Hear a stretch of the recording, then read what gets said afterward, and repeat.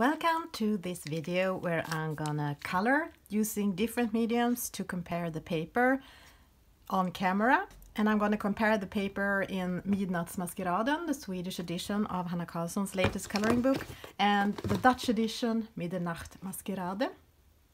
I did a flip through of both books in my previous video, and I also talked a bit about what I liked and didn't like about the papers.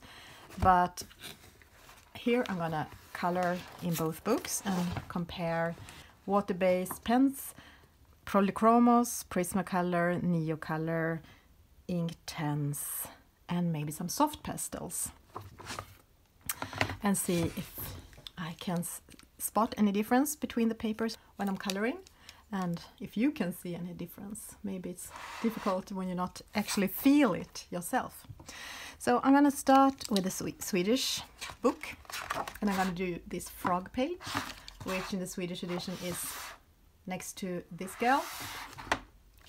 And I'm gonna start with water-based pens, and I have two different that are similar in the color, so I think I can use them together just to show. This is Tombow dual brush pen, and this is Stabilo. I'm gonna start with the Stabilo, and I'm gonna do this part of the frog, this coat.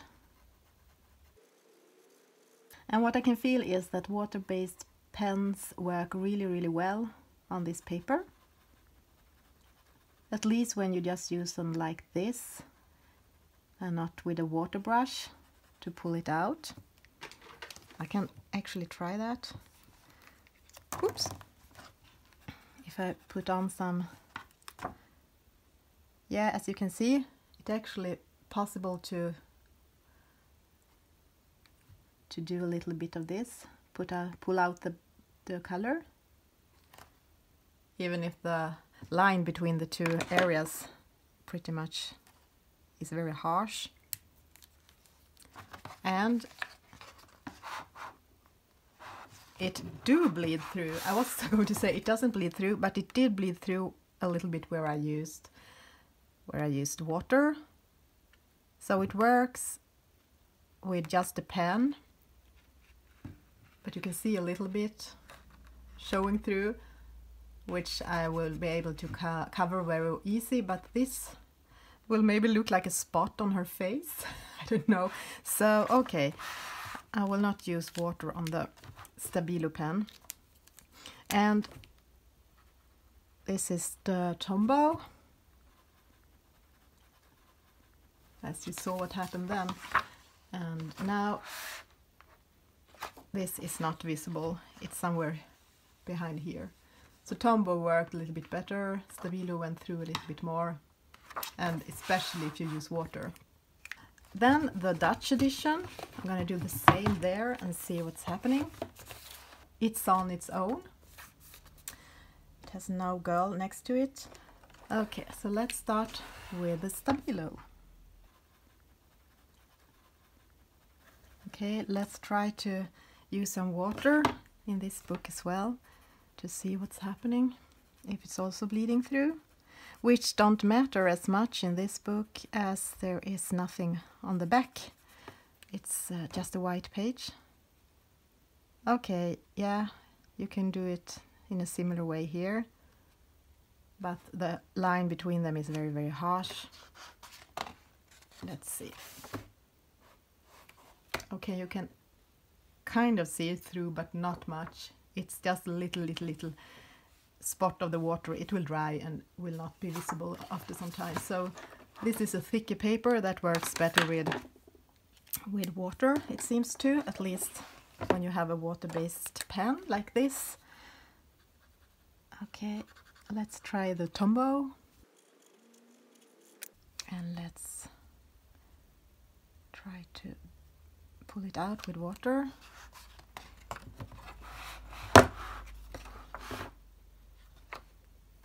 It's somewhere here. No, you can't see it. So let's move on to Polychromos. So let's start in the Swedish edition, and I will use 3 different colors. First, deep red, And I'm going to try to be really soft, holding them like this to make a soft first layer with hopefully no harsh lines. As Polychromos works really well when you layer soft, thin layers on top of each other. Let's go to middle cadmium red.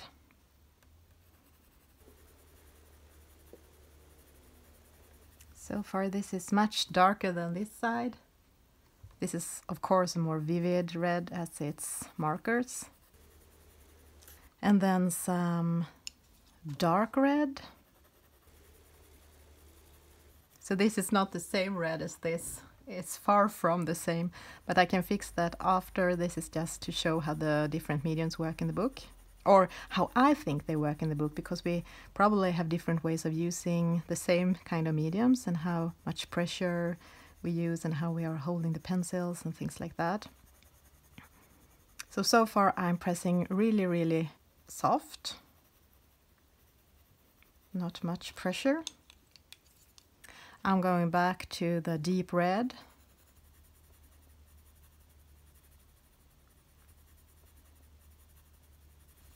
So I'm not sure if you can see, if we go in, that it's still, you can see a lot of white spots from the paper shining through. But still it works pretty well to layer, I think, on this paper in the Swedish edition.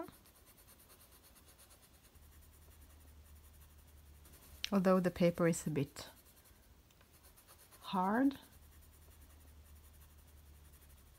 I'm going in with pale geranium lake, a fourth color on top of this, as I thought this was a little bit too dark.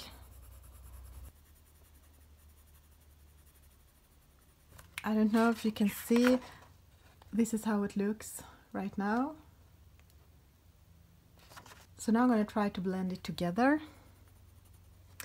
First I'm going to try with the white Polychromos.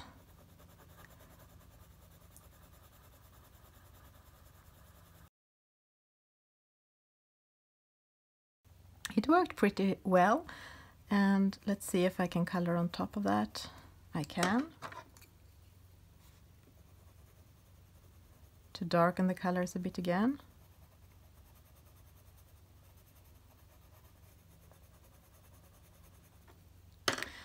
And then I'm going to try my blender stick, my Caran d'Ache blender stick, which is a wax stick.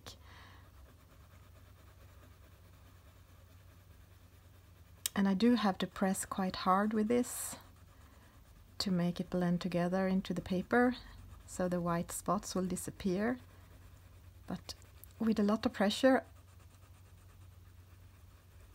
it works. But the paper is kind of hard, so I thought it was easier to press down the paper and the colors into the paper with the Polychromos white. I could also have used a lighter red, but something pretty hard that will press down the paper easier than the blender stick. So let's try Polychromos in the Dutch book. This time I'm going to start with pale geranium lake. It doesn't really matter what colors I'm using, I just want to try how they work on the paper, the different mediums. This paper is much softer, so it is easier to get a smooth layer. I'm not sure it's visible, the difference, but you can definitely feel it. But it's easier to get a nice flow over the paper with pencils on this one in the Dutch book. At least for me. I will go in with deep red.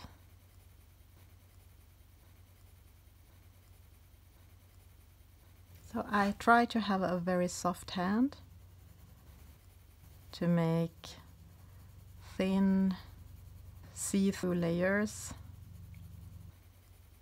I'm not sure how much you can see of the difference between the papers, but I can definitely feel it. Not as much when I used the water-based markers, but definitely now when I'm using Polychromos. I'm not sure I would have noticed this when I was a beginner though, but now when I have color for many years, using a lot of different papers and a lot of books and different mediums, I can feel the difference. And dark red.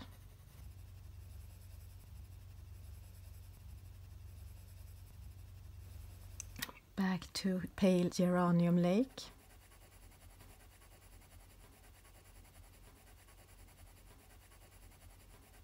Okay, now I'm going to try the white Polychromos to blend it together.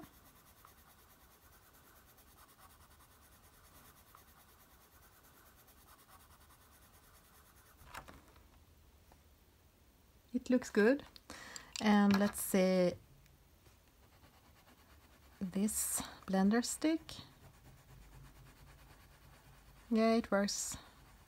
I don't have to have as much pressure on it than on the other page, but okay, let's see here. I think I had something on it.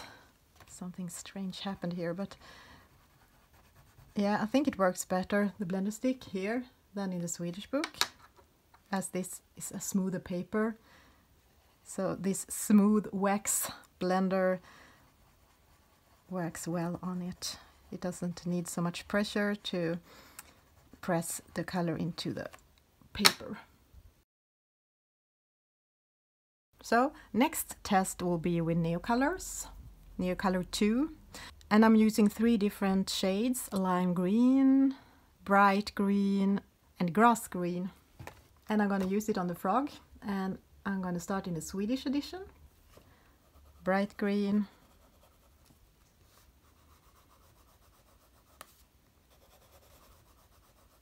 lime green,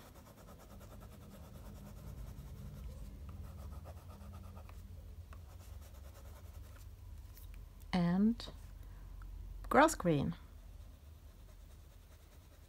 I will just color over these spots.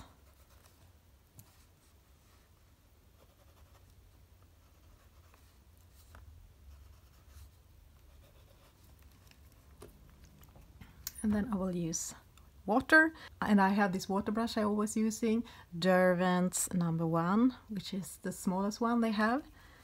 For some reason that works well for me. So I'm going to start with the lightest areas, then heading into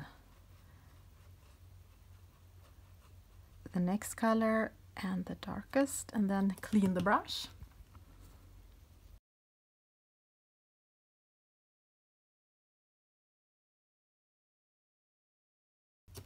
Okay, let's stop like this and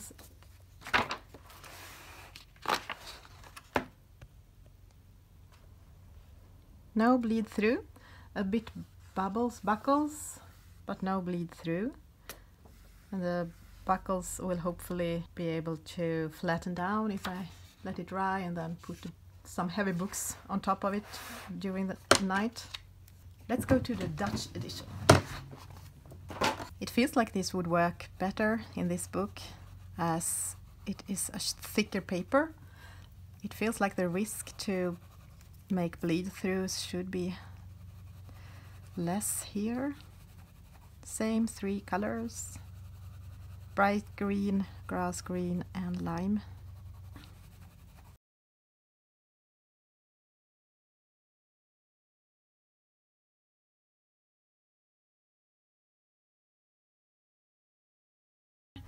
And see on the back.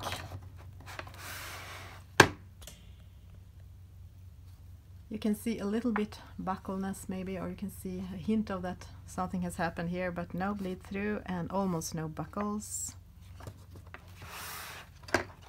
Let's go back to the Swedish edition, and this time I'm gonna try Inktense. I'm gonna use the golden yellow.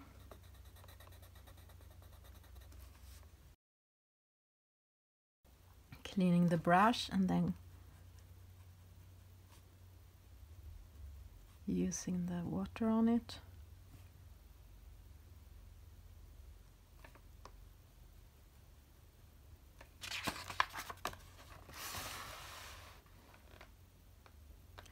can't see any bleed through. And I'm sure it will work as good in the Dutch edition.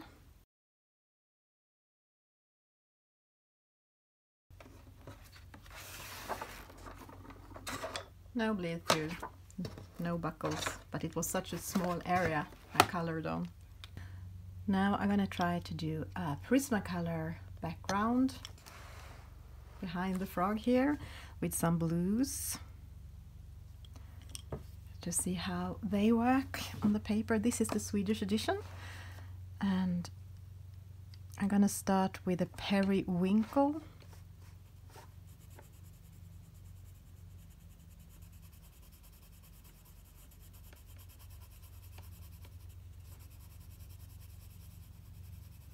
I have a little bit more pressure than with the Polychromos.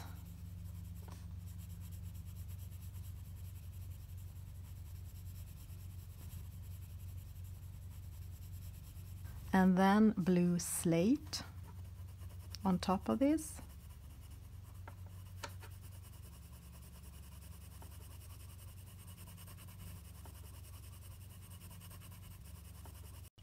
And powder blue.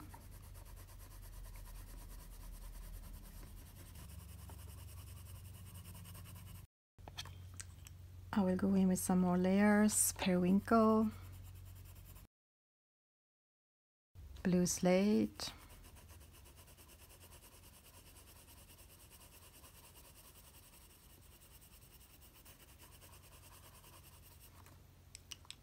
and you can see it shows through a lot of the white. I don't think these work as good as the Polychromos on this paper, but now I'm going to try to press it down with my powder blue as a blender. And I have to press really hard as the paper is so hard.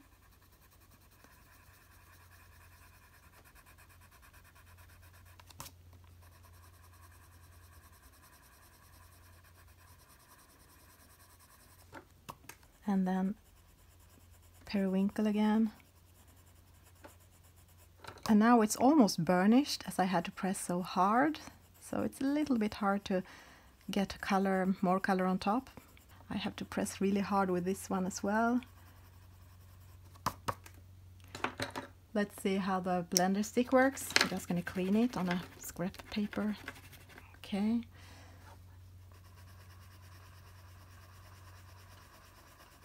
If I press really hard, it works okay, but you have to press super hard with it to have any effect of it. And after that, I'm sure it's hard to get any more color on top. Yes, it's almost impossible because you have flattened out the paper, so there is nothing that can hold on to any more color. So Prismacolor works less good, I think, in the Swedish edition than Polychromos. Let's see how the Dutch edition works with Prismacolor. Gonna start with periwinkle again.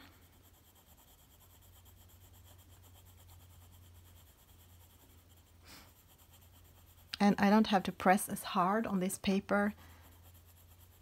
I can have a much lighter touch to get the color onto the paper. This softer paper.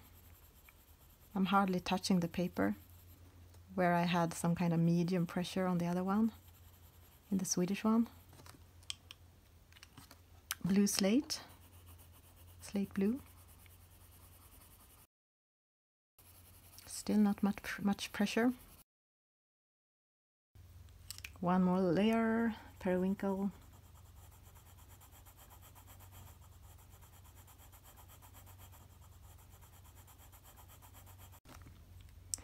And the blue slate blue.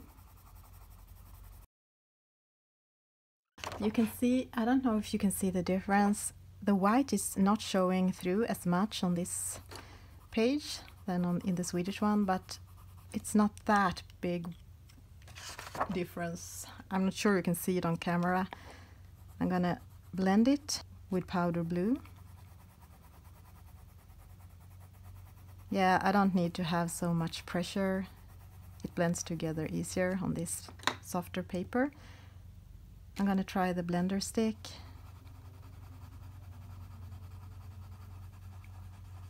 Yeah, it works better on this paper. I don't have to have as much pressure. And let's see. Oh, that was another totally other color. Periwinkle. These also feel quite waxy now and almost burnished, so it's hard to get more color on here too.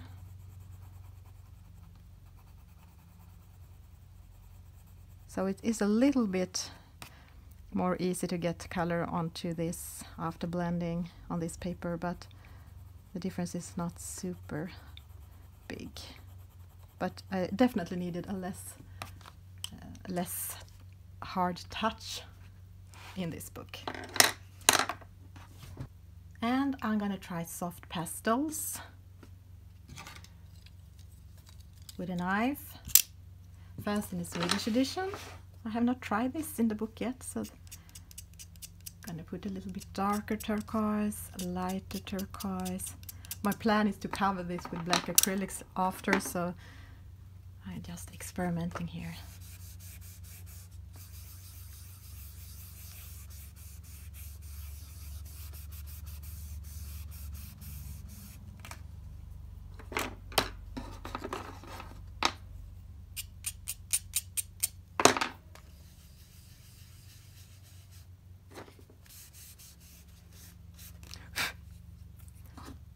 Yeah, it works good. Let's see how it erases. Good. And let's try soft pastels in the Dutch edition.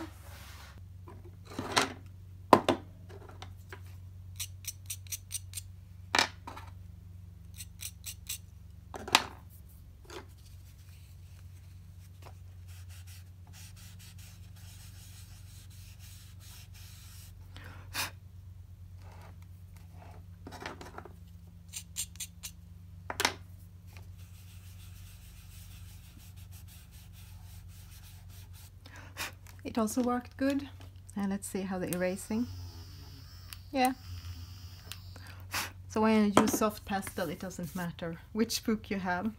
So I must say that when I did like this, I can say that the paper is definitely softer and nicer in the Dutch edition, but I think you can get the same result in the Swedish edition, and I'm not sure everyone will even thinking it's hard. That I can feel the difference, and I prefer the paper in the Dutch edition, but I prefer the layout, and I want to color in my Swedish edition as I want that to be that as it's closer to my heart, and I already have colored a lot of pictures in it.